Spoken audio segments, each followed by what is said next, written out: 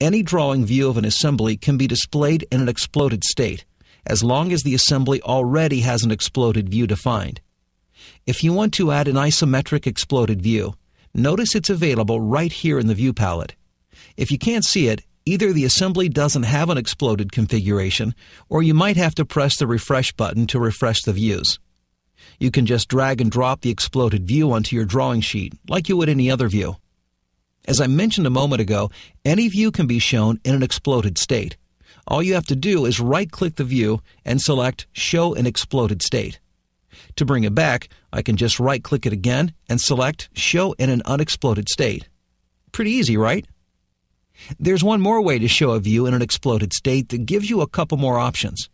If I right-click on a view and select Properties, and right here you see the option to show an exploded state, as soon as I click OK, you see the view update.